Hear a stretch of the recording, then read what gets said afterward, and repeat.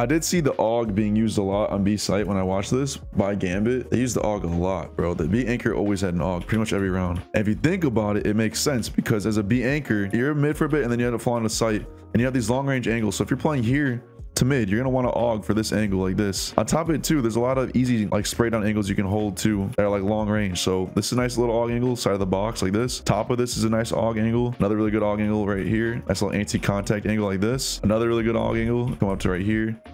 Use the crack, peek inside, spam deep into tunnels. For as small as the site is, there is actually a lot of long range fights that people don't realize. You got this, and then you got the mid fights right here too.